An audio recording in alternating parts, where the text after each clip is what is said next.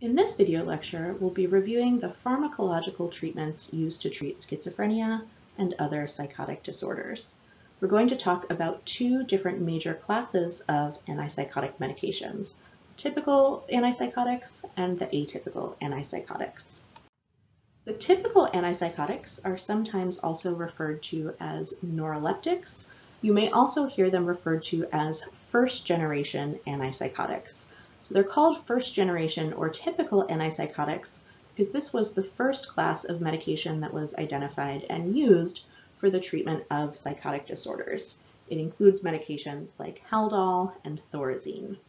And the way that these typical antipsychotics work and decrease psychotic symptoms is by reducing dopamine levels throughout the brain.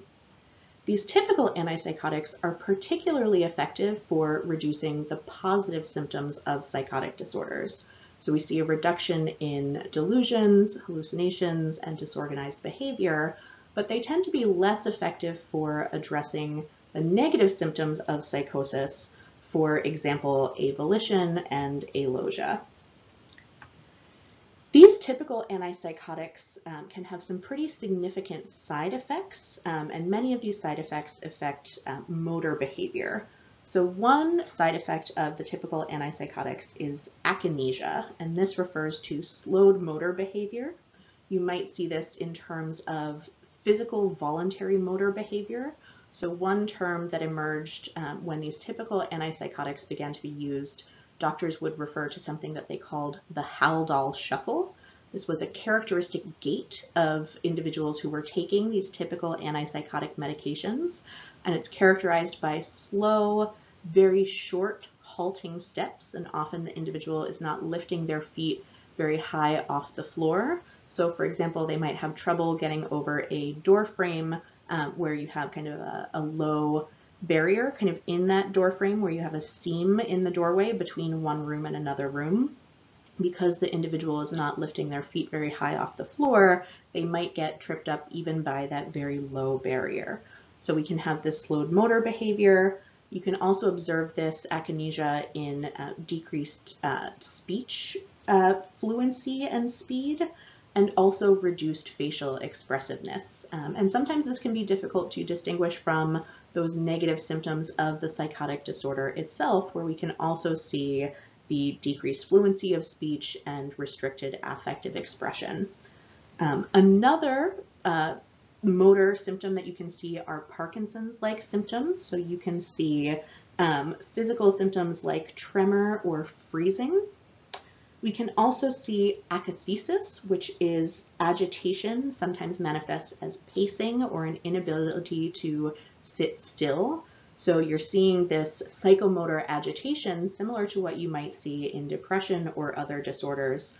So you're seeing this side effect of the medication that an individual is unable to sit still. They have a lot of kind of physical motor energy that they are not able to control. And then a final significant side effect is a symptom called tardive dyskinesia.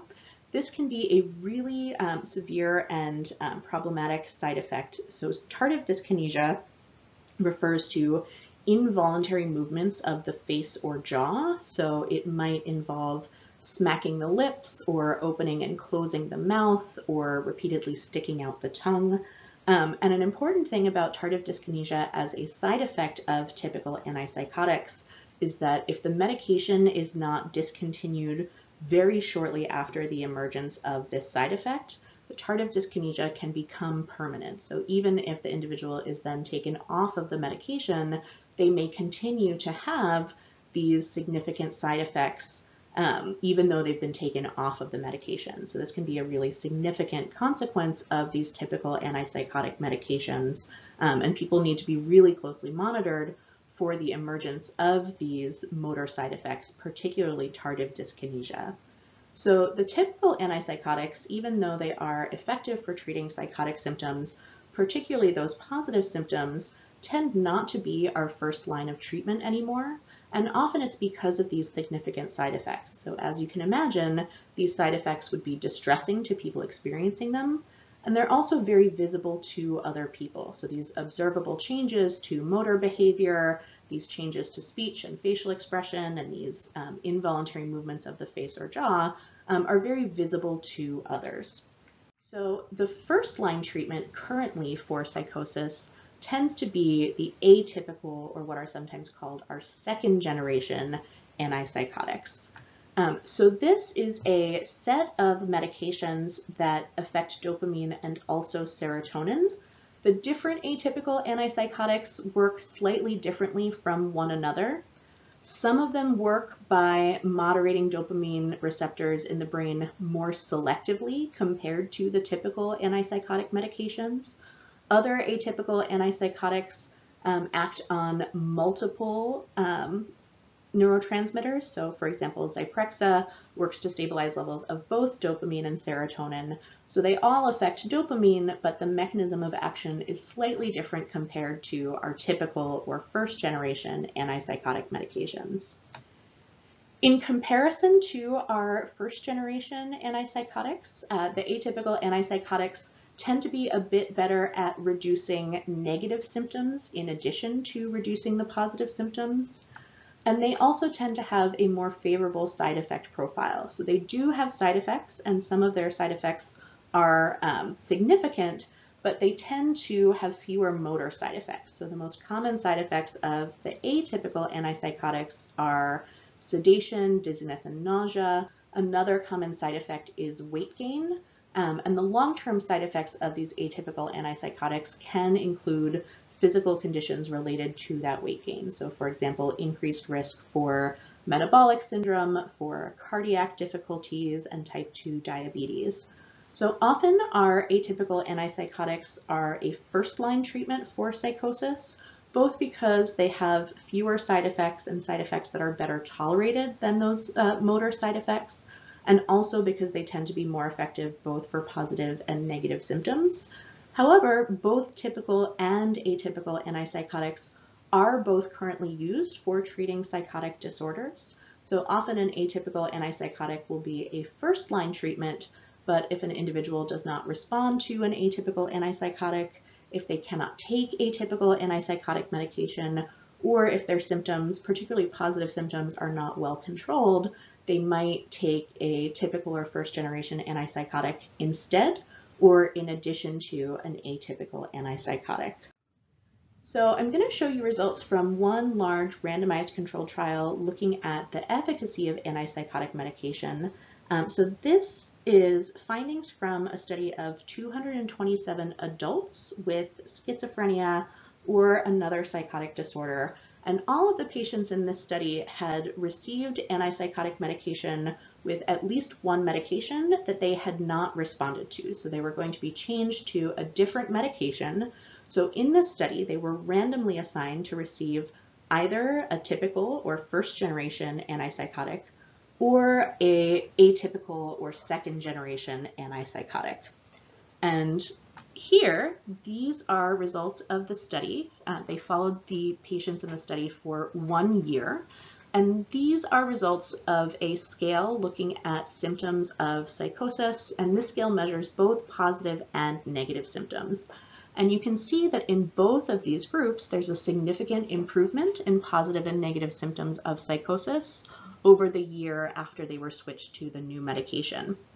And the study actually found no significant difference in symptoms and symptom improvement between the participants who received the typical antipsychotic medication and the patients who received the atypical antipsychotic medication. So in contrast to other studies which showed that the atypical antipsychotics were more effective than the typical antipsychotics for negative symptoms, this study did not actually find that that difference was significant. They also didn't find any differences in symptoms of other disorders. So for example, depressive symptoms and other mood symptoms, the two categories of medication were equally effective. And they also didn't find any significant differences in terms of treatment compliance. So that was really interesting in this study and contrasts with findings from other studies that have tended to find that atypical antipsychotics are more effective for the negative symptoms and that you have better treatment compliance because you have lower rates of side effects. Another area that they did not observe significant differences in this study was in quality of life. So they followed these patients over a 1-year period, and they assessed them at baseline when they were randomized to receive either the typical or the atypical antipsychotic, 12 weeks after they started treatment, 26 weeks, and then after a year. And you can see that in both groups there was a gradual but significant increase in quality of life over the year after they began the new medication. And in this study, there was no difference between the two groups in this improvement of quality of life. So in general, atypical antipsychotic or second-generation antipsychotic medications tend to be our first line of treatment. Some studies suggest that they're more effective for the negative symptoms and more tolerated, but we also do use our typical antipsychotic medications, and this study suggests that at least for some patients, they may be equally effective both in terms of reducing symptoms and in terms of improving quality of life.